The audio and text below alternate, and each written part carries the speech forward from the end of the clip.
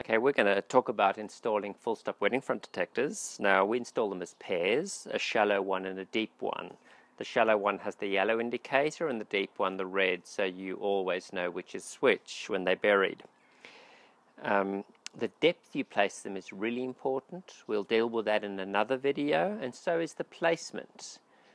For example, if you are furrow irrigating and the water's just coming down a furrow, then you need to place your detector on the edge of the bed so the water infiltrates dead above it.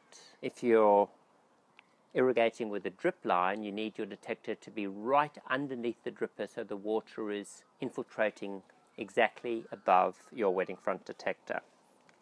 Now, after you've built your detector, you need to check that there's no leaks, so you need to pour water in it and just check that there's no water seeping out at this join here. If that's okay, then you need to fill it with sand, the filter sand you get. You fill it with sand so that you're just, you've got sand just above the black locking ring, so it covers the ring, and then you can add some more water to make sure the sand all sinks down to the bottom of the stem of the funnel. Now, the best thing to install a wetting front detector is two augers. There's actually a 20 centimeter big one there for the wide end of the funnel and a 5 centimeter narrow auger here for the narrow end. If you don't have augers, then you can use a spade, and you need a trowel as well to dig the small hole to take the narrow end of the funnel.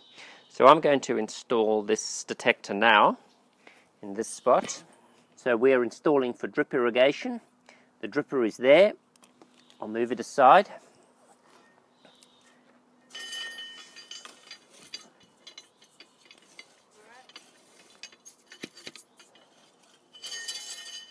Okay, now I've dug the hole for the wide part of the funnel. Now I'm just going to dig a narrow hole for the narrow end of the funnel. I want to place this wetting front detector at 30 centimeters depth. What that means is 30 centimeters from where it measures, which is about this point, to the soil surface. Now I already know that this ridge here on the float housing, when that's at the soil surface, I'm 30 centimeters down. So I've got a built-in measuring system on the detector.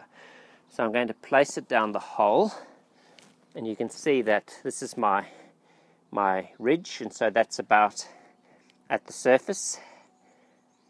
And I'll just make sure it's straight. Right, so now I'm continuing to pack. I've got it straight, and I'm continuing to pack soil underneath the rim of the funnel so that it's tightly in place. The funnel's being filled up at the same time. And now I want to pack the soil down on top of the funnel. Just punching it in.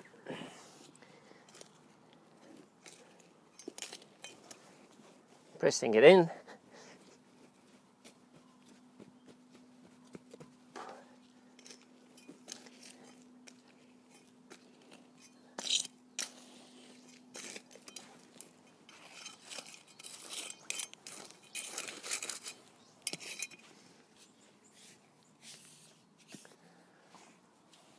Right, so the dripper is now above. Let's make sure the soil is flat so that the water drips straight down, doesn't run away from the site. If the soil sinks here a bit over time, then you can always add a little bit more so that the surface is flat around the detector.